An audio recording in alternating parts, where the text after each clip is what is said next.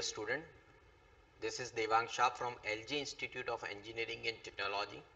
We have been learning the subject basic electrical engineering, and we have started the new chapter which we define as electrical installation, wiring and safety. Now why this electrical installation is very important in our daily life, because usually we are using all the home appliances during the day, like fridge, like refrigerator, TV, microwave oven, washing machine, all are working on a high current capacity, where if the current somehow some malfunctioning of the home appliances, and if the current is not properly, or the all these home appliances are, let's say, not properly grounded, so there is a possibility to this high current would be passing through the human body and will getting a shock.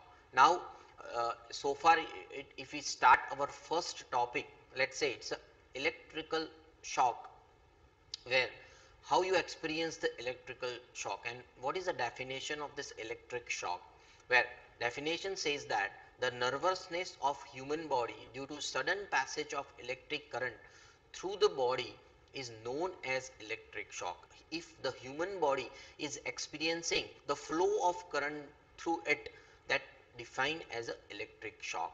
Right now, how this electric shock depends on the following parameters. One of the parameters is called magnitude of current flowing through the body, then the time of which the current flowing through the body, then frequency of current flowing through the body, and the physical condition of the body of the person. So that depends on conditions for this electric shock for a human body. So if to remove this electric shock, we can avoid this electric shock by using a proper electrical earthing of this heavy equipments which can carry the high value of current.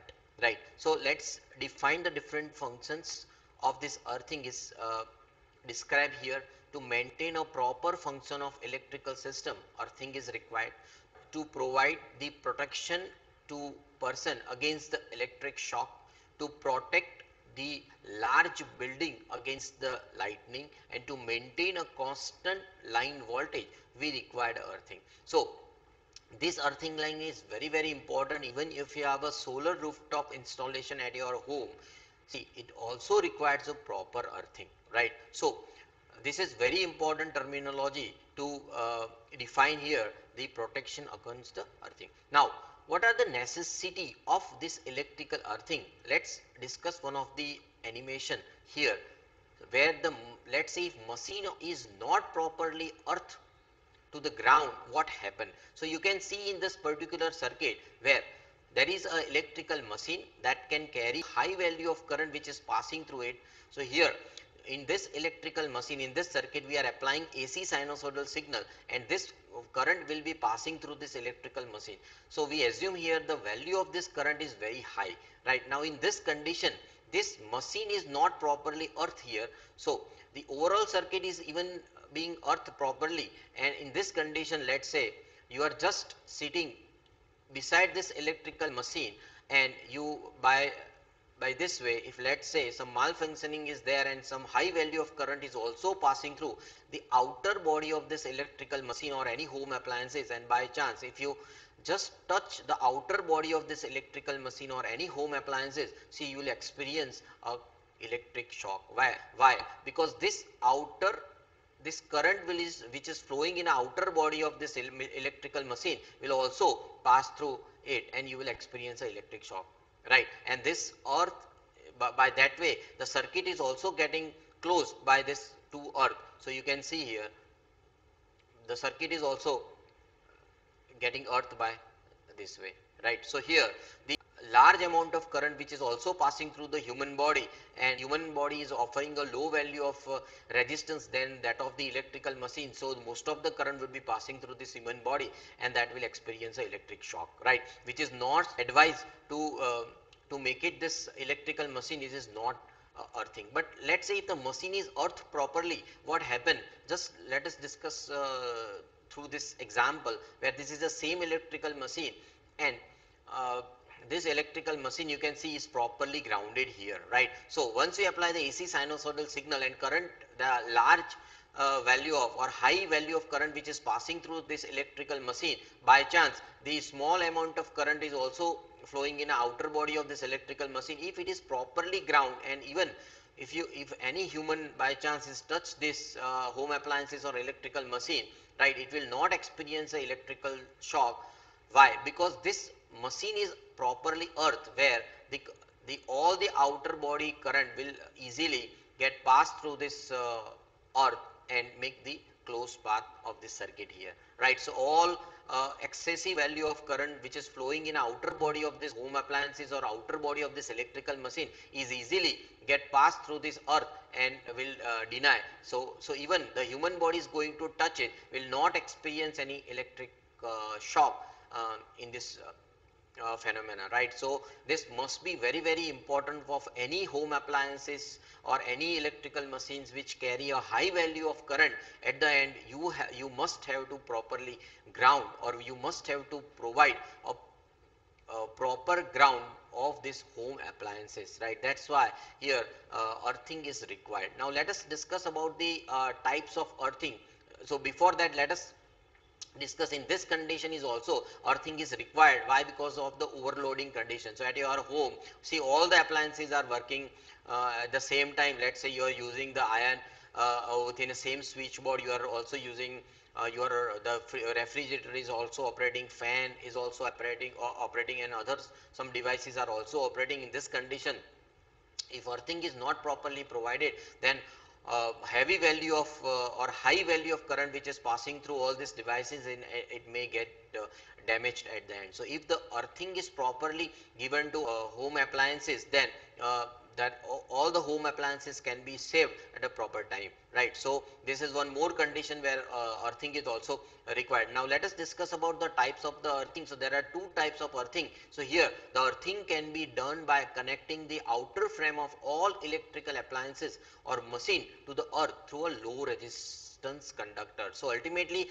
earthing will provide a low value of resistance, right. Say, so if it provides the low value of resistance, that means the maximum amount of current would be passed through the earth and the human body can be saved, right. So why we use the earthing?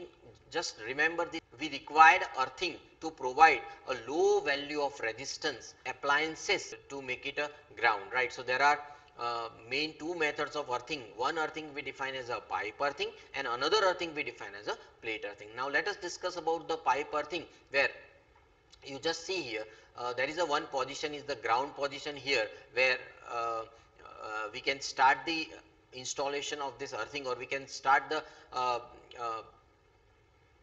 set up this earthing, where is from ground level to depth of 2 meter. You required a proper the framing of the earthing, and after this 2 meter you required a pipe earthing with this particular construction. So you required pipe of 38 galvanized iron pipe with provided with the holes of 12-meter diameter, right. So at the bottom part of this pipe is installed with the bottom part of this pipe is installed over a salt layer, and above that layer we have to provide a charcoal layer. Now why this layering is required? To provide a proper low value of resistance to this pipe. So if the heavy current is flowing here, so at the end this structure will provide the low value of resistance, right. So all the current is going to be decayed in a earth. So we have we set up this requirement of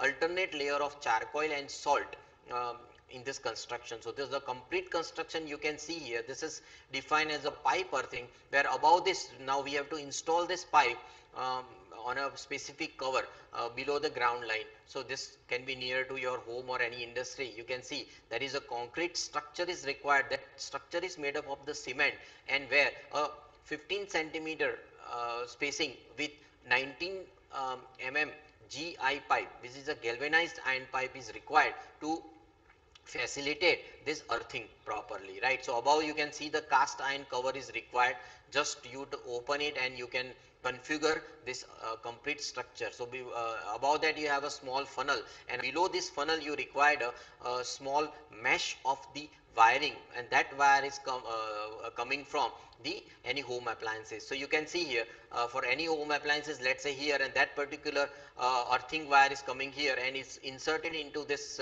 GI pipe like this way, and this wire is coming below this funnel, and that will create a mesh here, right? And this pipe is connected here with the complete structure of this earthing, where the high amount of current will be flowing here in this structure, and ultimately this complete structure will provide a low value of resistance, and the high value of current which is going to be decayed in a earth, right? So that's what the complete construction of the pipe we use as a pipe earthing, right? So this is one of the type of the earthing named as a pipe earthing, right? Same way you can see from ground level that wire having the depth of 60 centimeter, right? So from here the any home appliances wire is coming to the 60 centimeter, and it will be inserted in this particular pipe, right? Now the another type of earthing which is called a plate earthing. Now here pipe is replaced by a plate, right? So first we see the complete dimension from the below the ground